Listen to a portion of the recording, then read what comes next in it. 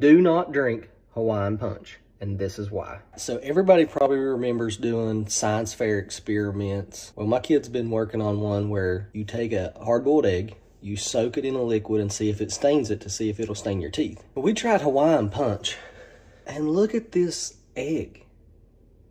Kudos, absolute props to your kid. This was a cool little demo. I think it's dope. But that Hawaiian egg result, I want to talk about it because it's a little funky. And while it does look kind of scary, I do think it's actually perfectly fine. So in order to try and understand what's happening here, if we think there's a reaction going on, we got to look at what we think is reacting with each other. On the one hand, we've got the eggshells of the hard-boiled eggs, which are made of calcium carbonate, which is the same stuff as seashells, also as Tums. Calcium carbonate is a base and reacts with acids. Now on the other side, we got the Hawaiian punch, which does have like a lot of ingredients in it actually, but there are two that are of particular interest to me, the citric acid and the pectin. I believe it is both of these working together that leads to that funky looking eggshell that you got there. Citric acid is an acid. It's present in a lot of fruits and a lot of plants, and we also make it commercially in a process that involves black mold, but as far as I know, they purify it, so it's fine. And because it's an acid, it can react with calcium carbonate, which is a base,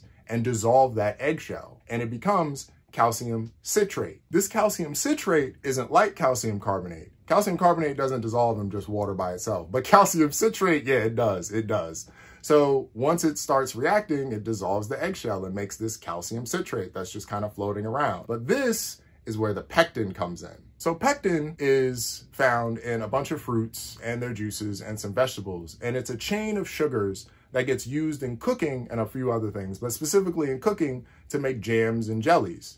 It's very much just like gelatin, just a vegan form of gelatin. Pectin, in order to form these gels and jellies, needs to react with something in a solution. And one of the things that it can react with to form these gels and jellies is calcium. You know, that free calcium, that calcium from the calcium in the eggshells that the citric acid released. So as the citric acid dissolves the calcium from the eggshell, the pectin can start grabbing onto those calcium ions and reacting to form that gel. That's why it looks so weird that this pectin gel is growing on the eggshells, but I believe it is just the calcium getting trapped by the pectin and also the calcium ascorbate that's probably present, creating this pattern on the shell as you get some parts of the shell that dissolve more than others, and then you get the gel from the pectin growing on other parts of the eggshell.